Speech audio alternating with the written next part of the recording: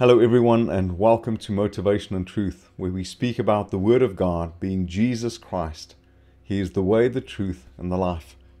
Many times when we read Scripture, especially in the Old Testament, we try and make sense of what was written. We see of the wars, especially Israel, when they were sent out into the promised land, Canaan. We hear about the slaughter of the city of Jericho, how they had to kill everything that was in the city. We can't make sense of it. Today, when we think war, we see Russia versus Ukraine.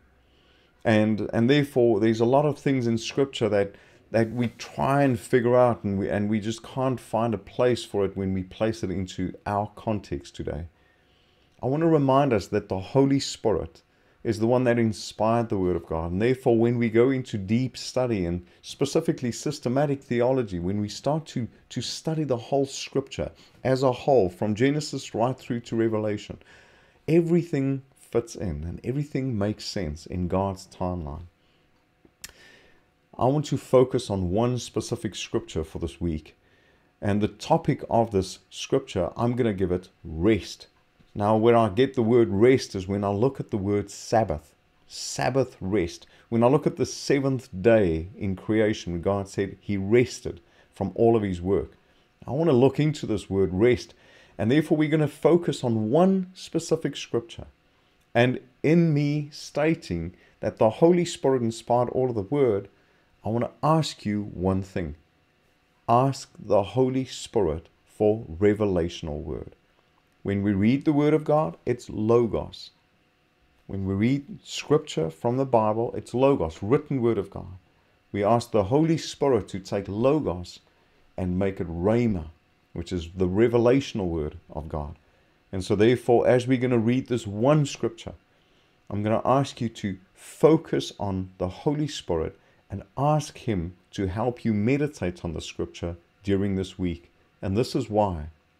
When you look at the news and everything that is happening in the news, people are speaking about food scarcity and people are speaking about the petrol price that is going up because of the Russia-Ukraine war and what is happening in the world markets around that because of that. Now, I don't want us to start to stress because of what's happening, because God has given us rest and He has said we can enter His rest. And so therefore, I'm going to focus on three specific scriptures. Not scriptures, the verses of one chapter. We're going to read about rest, and I'm going to ask you to rest in Him.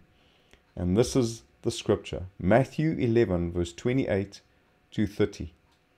Come to me, all who are weary and heavy burdened by religious rituals that provide no peace, and I will give you rest, refreshing your souls with salvation.